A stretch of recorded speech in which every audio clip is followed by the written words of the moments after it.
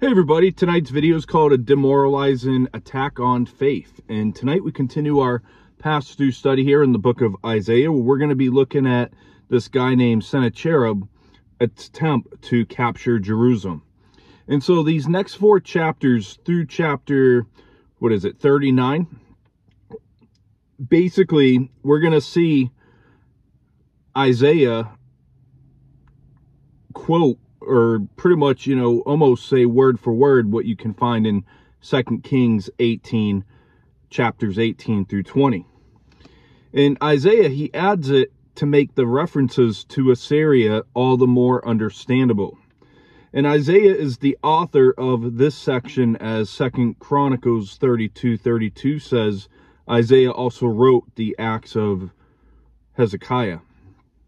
In Isaiah's record was incorporated into 2 Kings by the writer of 2 Kings.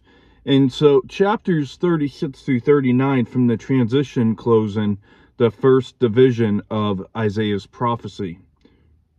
In chapters 36 and 37, today's and tomorrow's video, are the historic consumption of the first 35 chapters of Jerusalem's deliverance from Assyria. And then in chapter 38 on Saturday, and early next week, chapter 39, they're the historical basis for the rest of the book of Isaiah. And so it's a preview of the Babylonian captivity from that point. And so we'll start right here. As I mentioned, we're going to be doing 4 chapters in Isaiah this week, Lord willing. Today and tomorrow and Saturday. So Isaiah 36, starting verse 1 through 3, it says, "Now it came to pass in the 14th year of King Hezekiah that Sennacherib, king of Assyria, came up against all the fortified cities of Judah and took them. Then the king of Assyria sent the Rabshakeh with a great army from Lachish to King Hezekiah at Jerusalem. And he stood at the aqueduct from the upper pool on the highway to the fuller's field. And Eliakim, the son of Hilkiah, who was over the household, Shebna, the scribe, and Joah, the son of Asaph, the recorder, came out to him." So we see Sennacherib's attack came in 701 BC, and Hezekiah's reign began in 715 BC as co-regent with Ahaz until he reigned in 715. He was co-regent with Ahaz in 729 BC. In 2 Kings 18 verse 1, Sennacherib was king of Assyria. So Sennacherib was king between 705 to 681 BC. And the fortified cities was the discovery of the ancient annals of Sennacherib reveals the cities that he conquered in his campaign southward of Sidon on the Mediterranean coast. And in verse 2, Rabshakeh was the spokesperson for Sennacherib. So when you see the name Rabshakeh oftentimes throughout the chapter, think of him as kind of like the how the president has someone that handles his social media affairs. He's pretty much a secretary, if you want to think of it that way. So Rabshakeh was a spokesperson for Sennacherib's 3 highest officials who represented the king against Jerusalem on this occasion, according to 2 Kings 18 verse 17. And I challenge you, if you want to read 2 Kings 18, 19, and 20. And the great army was a token force of the main army with which Sennacherib hoped to bluff Judah into submitting, as we'll see in our next chapter, verse 36. And Lachish was approximately 25 miles southwest of Jerusalem. And Sennacherib's conquest of the city was in its closing place when he sent the messengers. And Isaiah, he met Ahaz at the same spot to try to unsuccessfully to dissuade him from trusting in foreign powers in Isaiah chapter 7 verse 3. And so verse 3, we see the word recorder. And recorder was the position that was intermediary between the king and the people. And verse 4 through 6 here says, Then the Rabshakeh said to them, Say now to Hezekiah, Thus says the great king, the king of Assyria, What confidence in this in which you trust? I say you speak of having plans and power for war, but they are mere words. Now in whom do you trust that you rebel against me? Look, you are trusting in the staff of this broken reed, Egypt, on which if a man leans, it will go into his hand and pares it.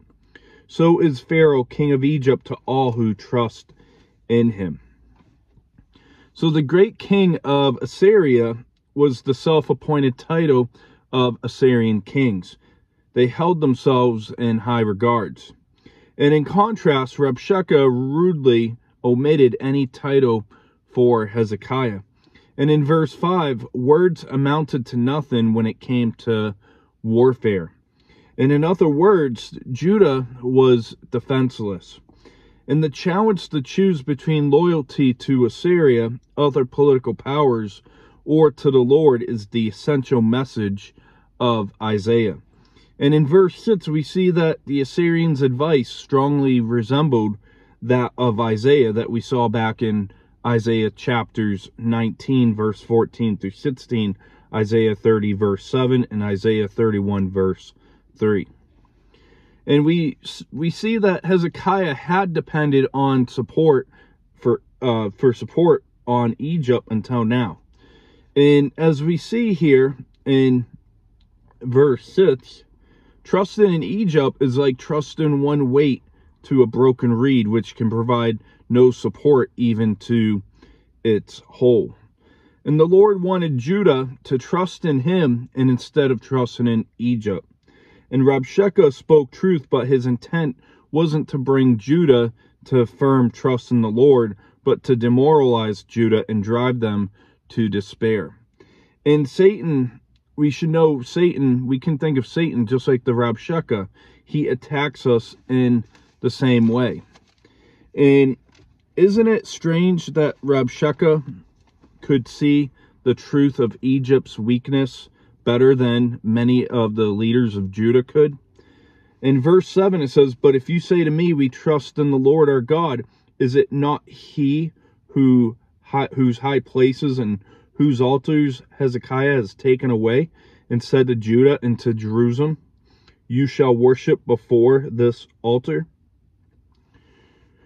So Rabshakeh mistakenly thought that Hezekiah's reforms in removing the idols back in 2 Kings 18 verse 4 and 2 Chronicles 31 verse 1 had removed opportunities to worship the Lord.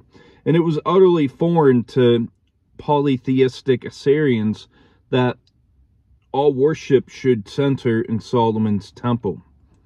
And in Rabshakeh's thinking, Hezekiah's reforms have really displeased God, so he shouldn't expect help from the Lord God of Israel.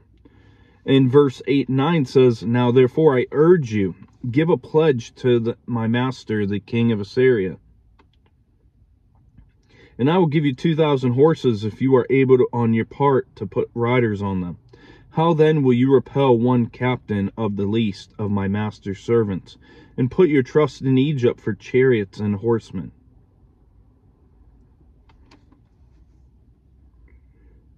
So, verses 8 and 9, Rabshakeh, we see he is taunting and minimized Judah's best defensive efforts, even with Egypt's help. And Judah didn't have a cavalry. And Rabshakeh's strategy was to make Judah give up. And as I mentioned with Rabshakeh, we can think of him as like Satan, because Satan, his goal, he doesn't want to go to blows with you. He doesn't want to go to blows with you. He wants you to give up. He operates the same way. Satan is not itching for a fight with you. He wants to talk you into giving up all. And Rabshakeh's basic message was, we could beat you one hand tied behind our backs. That's literally what he is saying.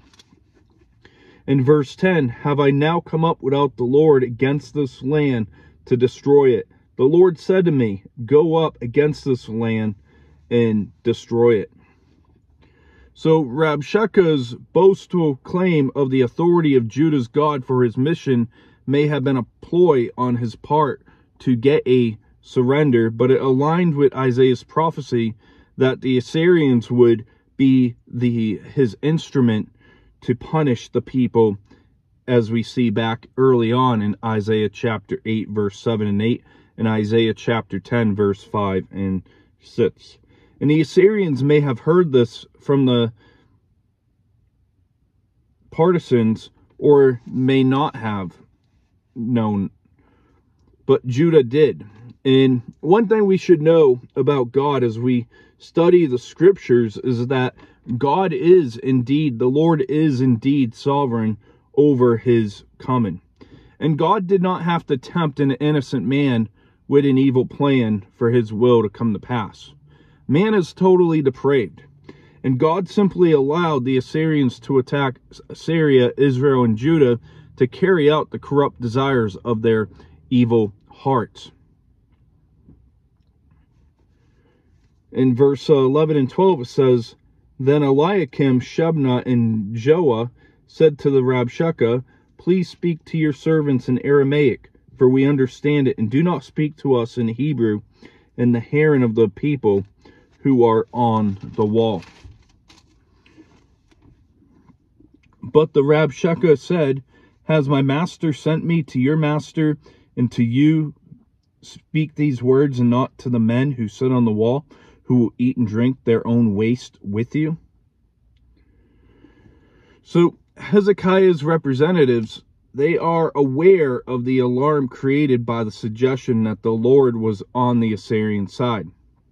And they asked Rabshakeh to change from Hebrew to Aramaic, the language of diplomacy, so that the people on the wall could understand his words and be terrified.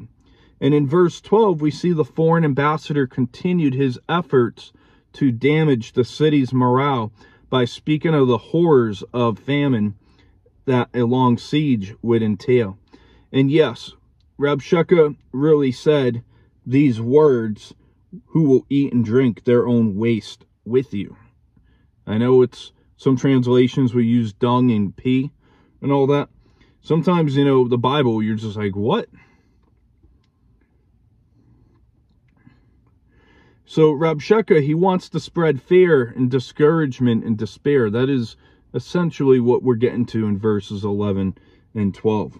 And we're going to read a big chunk of verses here now, verse 13 through 20. It says, then the Rabshakeh stood and called out with a loud voice in Hebrew and said, hear the words of the great king, the king of Assyria. Thus says the Lord, or thus says the king, do not let Hezekiah deceive you, for he will not be able to deliver you.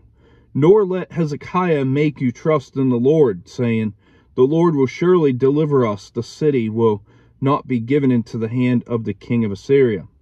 Do not listen to Hezekiah, for thus says the king of Assyria, make peace with me by the present, and come out to me, and every one of you eat from his own vine, and every one from his own fig tree, and every one of you drink the waters of his own cistern, until I come and take you away to a land like your own land, a land of grain and new wine, a land of bread and vineyards. Beware lest Hezekiah persuade you, saying that the Lord will deliver us.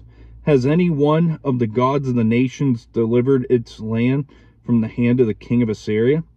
Where are the gods of Hamath and Arpad? Where are the gods of Arvaim? Indeed, have they delivered Samaria from my hand? Who among all the gods of these lands have delivered their countries from my hand, that the Lord should deliver Jerusalem from my hand?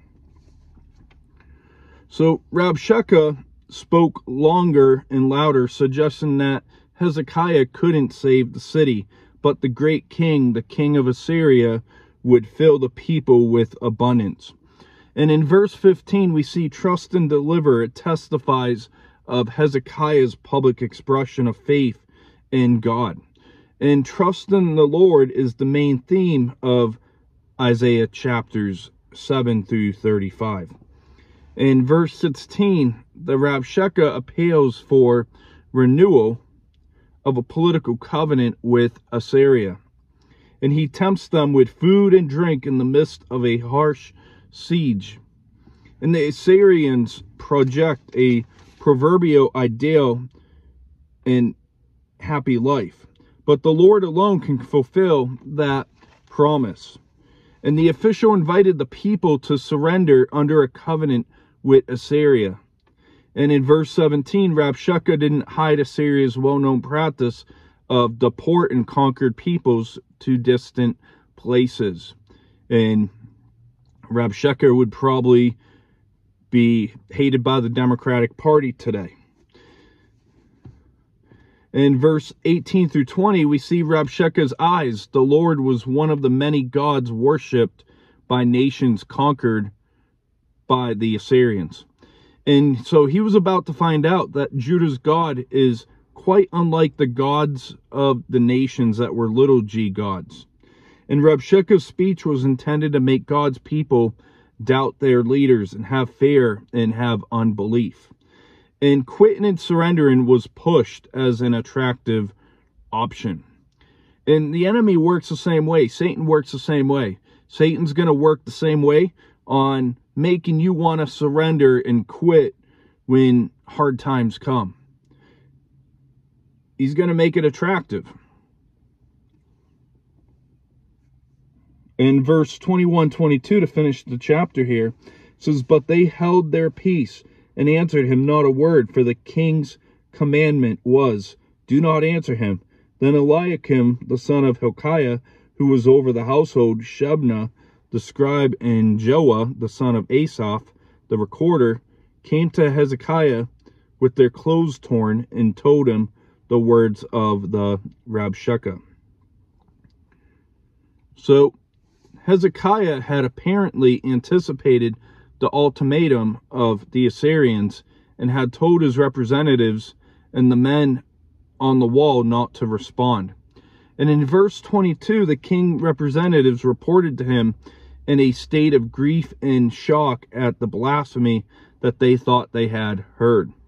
And may we learn from Hezekiah that it is much better to keep silent and trust God instead of trying to win an argument. And though they were silent, they were still deeply affected by this attack. And it didn't just roll off their backs as if it were nothing. Things were hard, but the battle was not lost yet. And so to wrap up tonight's video, we look at Rabshakeh. He spoke to the leaders in Hezekiah's government.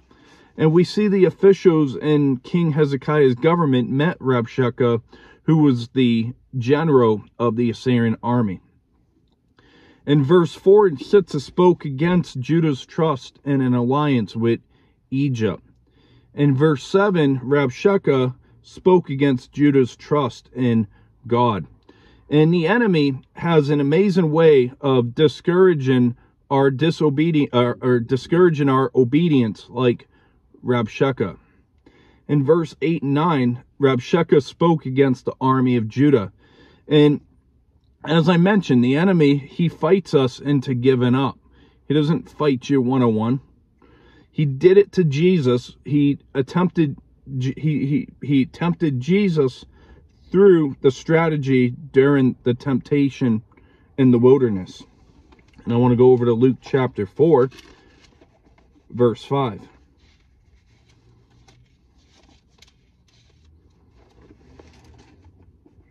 Luke 4, verse 5 through 8 says, "Then the devil, taking him on a high mountain, showed him all the kingdoms of the world in a moment of time.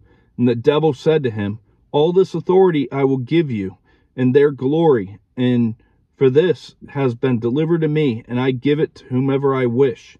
Therefore, if you will worship before me, all will be yours.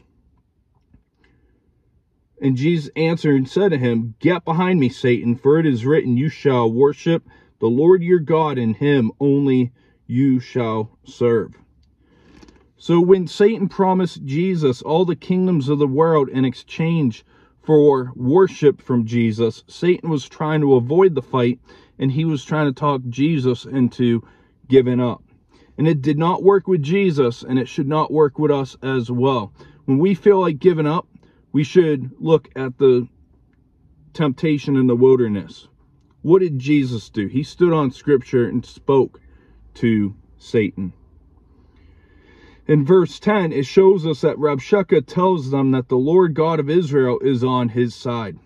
And verse 11 and 12 showed us that Rabshakeh spoke directly to the people of Jerusalem, as Hezekiah's men asked Rabshakeh to speak only to them. And then in verses 13 through 20 shows that Rabshakeh's speech to the people of Jerusalem. And we see that the chapter ends with the response of the leaders in Hezekiah's government and the citizens of Jerusalem. So let's go over to 2 Corinthians chapter 4, verse 8 and 9. It says, "We are hard pressed on every side, yet not crushed. We are perplexed and not in despair, persecuted but not forsaken, struck down but not destroyed, always carrying about in the body of the dying of the Lord Jesus, that the life of Jesus also may be manifested in our body."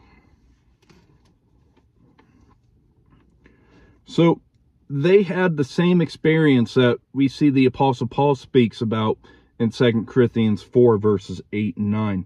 Things were hard, but the battle was not lost yet. And I hope today's video is an encouragement to somebody out there. Maybe you're going through trials. Maybe you're going through some kind of storms. Whatever the situation is, the battle might be hard, but the battle's not over yet. And if you feel like physically hurting yourself, the battle's not over yet.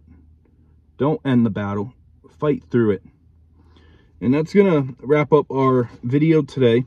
We'll be looking next at God glorified and Assyria destroyed. So that will be tomorrow's video.